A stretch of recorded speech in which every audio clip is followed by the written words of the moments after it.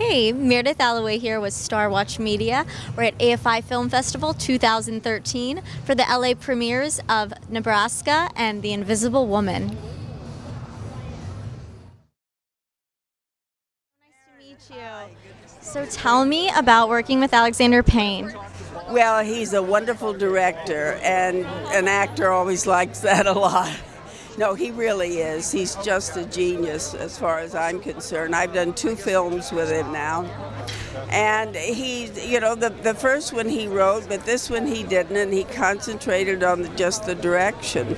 And I mean, he's brilliant. I don't know what other word to use. I hope and I think that this film will last through the ages, that it will be a classic.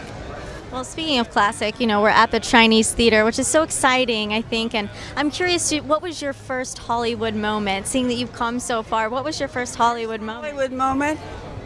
Well, actually, I had done stage out here, but the first film moment was about Schmidt, and they brought me out for the premiere, and that was pretty exciting. I do, and I still, remember it very vividly.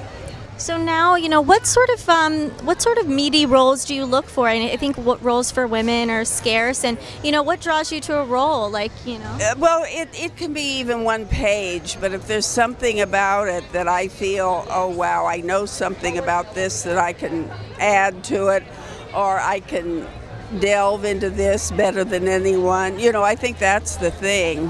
I did Getting On, the new HBO show, and I play a crazy woman. I mean, it's a hospital, and it was more fun, I cannot tell you. I had a wonderful time doing it.